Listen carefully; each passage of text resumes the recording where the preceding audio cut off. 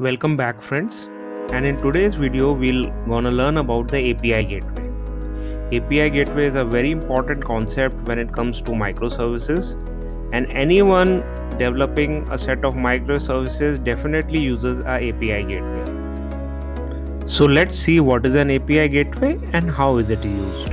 So suppose you have a set of microservices. For example, you have customer service, order service, card service and product service, and you have clients which are trying to access these services. So the API gateway acts as a gateway or a door between these services and the client request.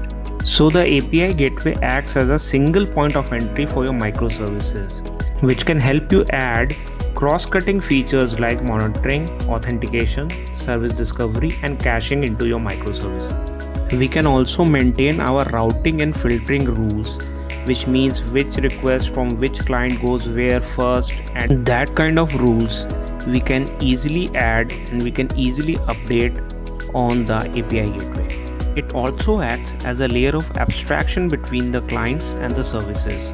So not all APIs you would want to expose to your end clients. For example, the APIs used for internal communications, there is no need to expose them to the end clients. So you can abstract those APIs using the API gateway. It also helps us achieve aggregation, which means that the calling client doesn't need to integrate with the customer, order, card, product API separately. It can only integrate with the API gateway, and through which it can call all the services. Now there is a risk involved.